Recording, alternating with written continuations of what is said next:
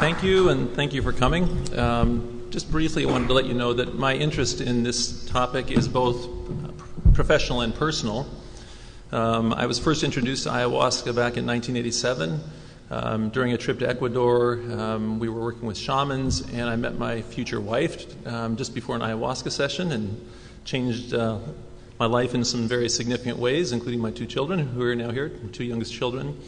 Also, about 3 years ago, I think it was, I traveled to Ecuador with my oldest son, who's now 22, who was experiencing substance abuse problems with alcohol and marijuana, and was getting into a lot of trouble. And fortunately, we have a friend who's a shaman from Ecuador who now lives in Santa Fe, New Mexico, and he had suggested that we travel to Ecuador to drink ayahuasca that would help him with his substance abuse problem.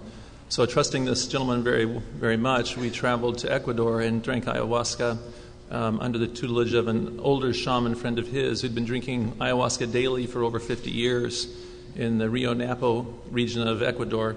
And since then, my son has, it was not an instant cure, but he's doing much better and not abusing substances any longer. So I have both a personal and professional interest in this topic. And along with my friend James, we decided to investigate how is it possible that this foul-tasting liquid from the Amazon could help people with addictions. And so we began studying different mechanisms to see if we could come up with some hypotheses that might be tested to better understand how this medicine might work. And in looking at this, we've come up with 4 different hypotheses, which we believe are interrelated, that may help explain how ayahuasca works. These are not independent hypotheses, but interrelated. And we've looked at how ayahuasca may work at biochemical, physiological, psychological, and transcendent levels. And that's what we'd like to present today. So I'll turn over to James for the hard parts of the talk.